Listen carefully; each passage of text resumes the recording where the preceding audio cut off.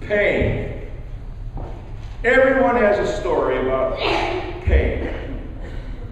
My story has to do with my hip. Well, at least I thought it was my hip. You see, for over a year, I experienced excruciating, non-stop pain. Right here. Right there. Doctors told me that when you have pain right here, that it's not your hip, that it's your back. Hip pain is up front. Back pain is to the side. X-rays on my hip and my back showed there was nothing wrong. My back was fine and my hip wasn't worn out or in need of replacement. I tried everything to alleviate the pain. I went to pain doctors and I received that series of pain shots, painful pain shots. I went to sports doctors who gave me physical exercises to do. I saw a chiropractor. I saw an acupuncturist. I went to a deep massage therapist. I went to physical therapy. I applied cold. I applied heat. I meditated. I saw a psychologist. Nothing helped. After a year of this, I went to the orthopedic surgeon who had replaced my knees, and I said to him, operate on my hip. Put in an artificial hip. And he told me that the x-rays did not indicate that the hip needed to be replaced. And I told him I didn't care. Something is wrong. Please operate. Give me a hip replacement. The day of the surgery came. I received what's called a saddle block, which means I was anesthetized from the waist down. I was awake for the operation.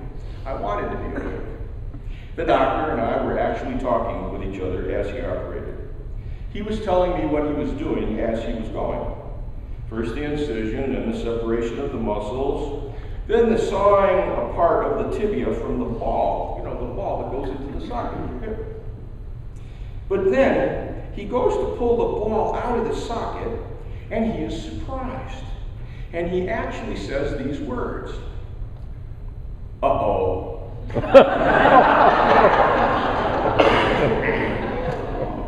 Now, when you are on an operating table and you're awake, the main sound you never want to hear is, uh-oh.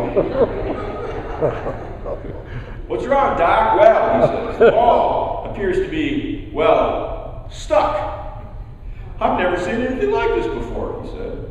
Your ball seems to be fused into your socket, and it's fused into a very odd place in the socket. Then there was a long period of silence. Sometimes I know when to keep my mouth shut, and that was the moment, because I could tell he was thinking about what to do next. Never in my wildest imaginations did I envision what came next. The good doctor showed me 2 surgical instruments I never would have guessed would even be in an operating room. He showed me a stainless steel chisel and a stainless steel hammer.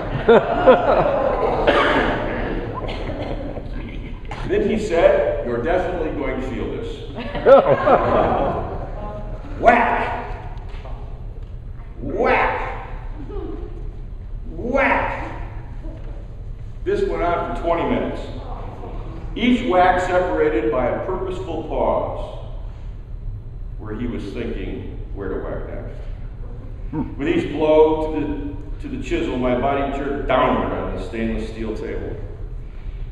The surgeon finally told the nurse anesthetist, he said those words, you don't have time to object. They happen so fast. He said, give him some Twilight. And before I could say, please don't do that, I was out. When I worked, the surgeon was standing next to me with the ball in his hand. And he was turning it over and over and explaining to me what the story was. The ball, you see, had been affixed into the socket by these spikes. Spikes had actually grown out of the ball in all directions, and the spikes had actually grown into the socket, into it. The ball was also cemented into place by arthritis, and it was not possible for the ball to move around in the socket. Thus, when I walked, he said, my back muscles had to do the work of the joint. And one little muscle in particular, called the piriformis muscle, which is only about 4 inches long, was extremely swollen and irritated. That little muscle was screaming at me for a whole year that something was wrong. and was giving me the worst pain I had ever experienced. The surgeon put the ball, I was laying on my left side, so he put the ball in my left hand, and I looked at it for the longest time and wondered. It was still warm.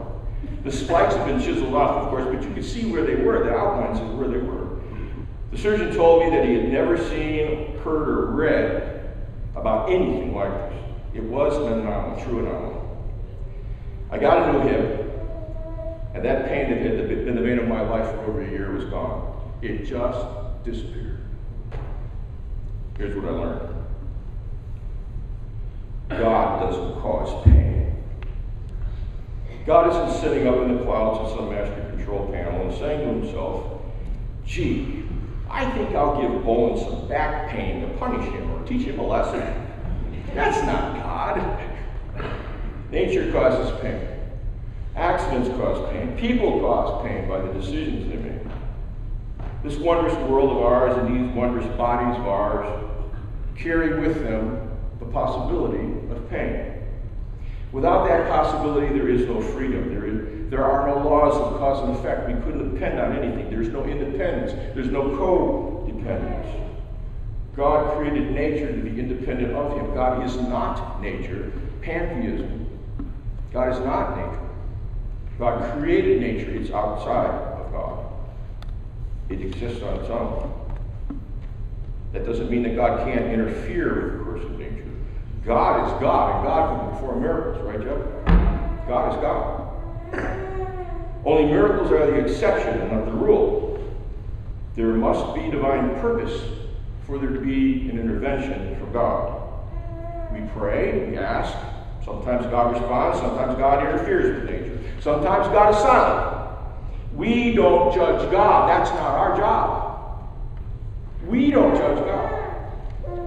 God sees the whole. We only see the part. Like in a foggy mirror, said the Apostle Paul. My body malfunctioned. A surgeon was able to help me. That's the story. But listen up. God was with me. And God was with me through that whole year of pain and in all my trial and trouble.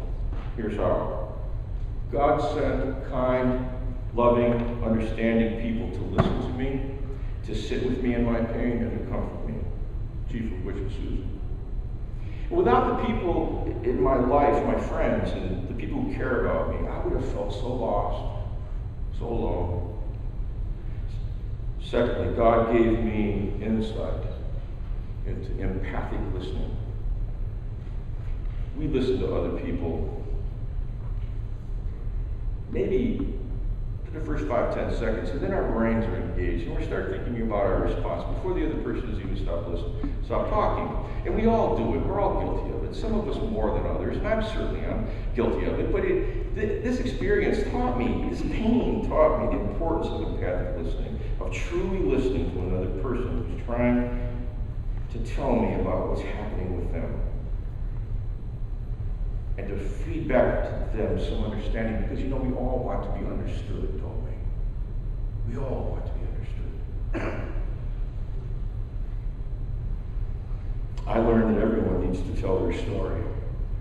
And that when someone's telling their story, it's a sacred moment, and we should treat it as a sacred moment and listen with empathy and respect. When someone tells me about their pain today, I'm more apt to listen with empathy and understanding than before my episode of pain. People need to share with others. In this sense, we need each other. God gave us each other, you see, to be a comfort to each other. Thirdly, I learned that pain can be a pathway to growth. I had another kind of pain. I suffered much in a bad marriage. But that pain I suffered has helped me appreciate the importance of a good marriage and of doing the things that make for a good marriage. We all suffer difficulties, all of us. We all occasionally make that bad decision with their disastrous consequences, and we all occasionally have things happen to us by accident or just by circumstance. And pain sometimes comes with it. But we have an opportunity to learn from pain and to grow and change because of pain. Do you remember when you were growing up and you had a little growth spurt and it hurt? They call those growing pains. I remember that. There's a little boy just raised his hand. He knows all about it. Sometimes in our pain there's growth. If we ask ourselves, is there a lesson here that can be learned? But you might say to me, some pain seems to be meaningless. I propose to you that no pain is meaningless. If pain does not teach us, it surely helps us to have empathy for those who suffer. And it binds us to the sufferings of Christ. In the hours leading up to the cross, and then his hours on the cross. Imagine suffering with Christ, enduring the pain of agony on the cross for others, for those you love, in place of those who you love. Imagine. All pain has meaning in this regard. I suffer with Christ for the sake of love. Any pain we might suffer in this life surely pales in comparison to the pain Christ felt as he suffered and died for all humanity. It was because God so loved the world, us. By virtue of my humanity, a humanity in which Jesus shared, I share the suffering of Christ for others. What pain would I be willing to bear to save those I love? Our suffering with Christ on the cross is meaning enough. He suffered and died for me. What small burden of pain is mine by comparison to such great love? What pain would I not be willing to lay on the altar of love? Finally, pain is a mystery we will never fully comprehend. The pathetic shaking our fists at God and saying, "Why me?" simply betrays an immaturity of faith. All pain, past, present, and future, requires faith to endure and to overcome.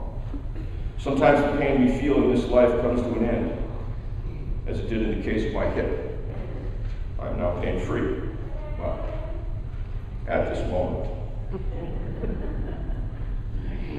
But can we say with Job, whether I live or whether I die, blessed be the name of the Lord? I'm sure Job would gladly paraphrase that to read, whether I am in pain or whether I am in no pain, blessed be the name of the Lord. Can you say that? Is your faith that strong? If not, this is where you must trust. You must trust the Lord to be with you in whatever circumstance you find yourself in. Put your hand in God's hand and walk into the unknown future. It is the only way forward without debilitating fear. Perhaps we should adopt the attitude of St. Teresa of Avila, a 16th century Spanish mystic. She said this, and I quote, "When we accept what happens to us and make the best of it, we are praising God."